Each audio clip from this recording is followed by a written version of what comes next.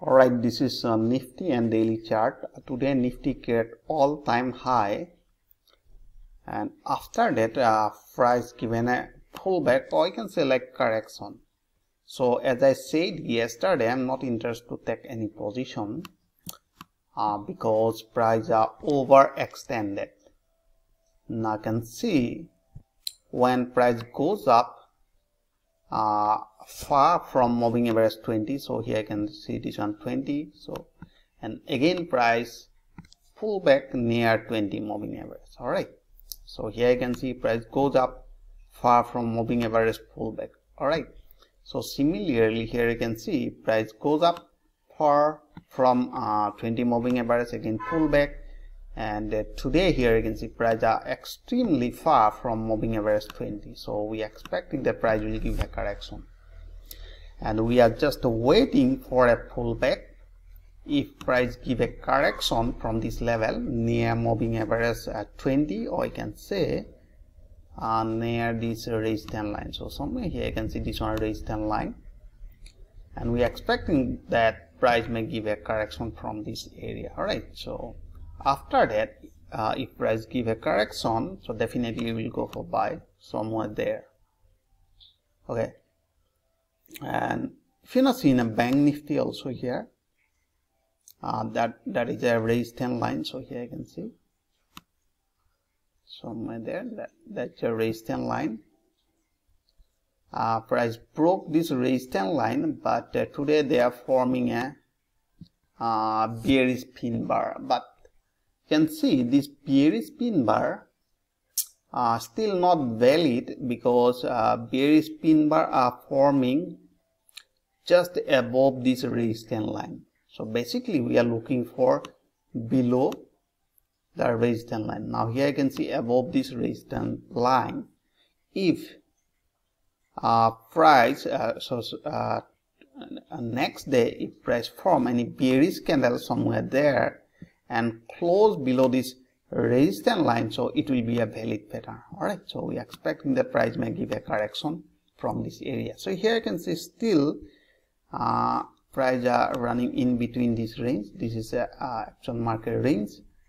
All right, and we are expecting that if price break this right now, you can say like this one as support. So once they break this support, so we are expecting that price will retest this lower supporting line. All right, and let's see today top gainer stock. First one, this one, Asian Paint.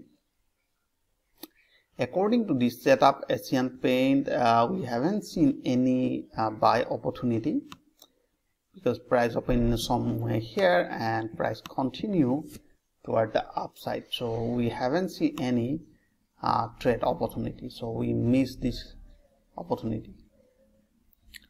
Next, Tata Motors, and the Tata Motors perfectly buy opportunity somewhere here. Tata Motors broke this 200 exponential moving average somewhere there. And at the same time, you can say RSI crossover. You can say RSI just cross 60 level. And at the same time, you can see CCI just cross 100 level. And this is the perfect entry point somewhere there. All right, so price goes up from this area. So we are following 1:2 profit ratio.